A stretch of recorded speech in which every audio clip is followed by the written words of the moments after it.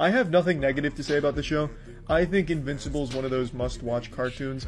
I don't know what's been going on. Like, we had years of just straight stinkers constantly, and now all of a sudden we're getting some extremely high-quality productions like Invincible. When I was watching this, I was like, this seems like someone made The Boys again. But that is not giving this series its due credit, though that's probably going to be the response of a lot of people when you first start the first episode. But this show does a very good job at being its own thing, carving its own path in the world of entertainment. Why did you make me do this? You're fighting so you can watch everyone around you die. Think, Buster. You'll outlast every fragile, insignificant being on this planet. You'll live to see this world crumble